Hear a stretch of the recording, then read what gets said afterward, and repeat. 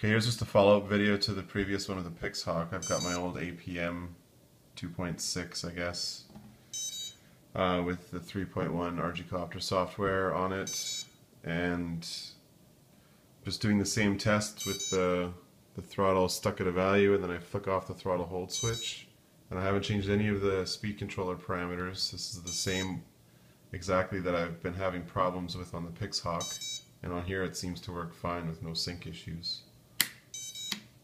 Oh, I have to re-enable, rearm.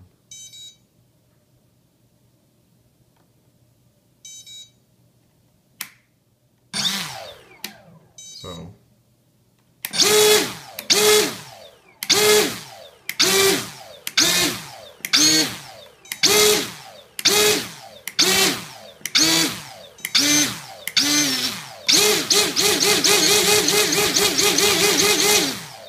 you can see there, with APM I get, or with APM I get no sync issues.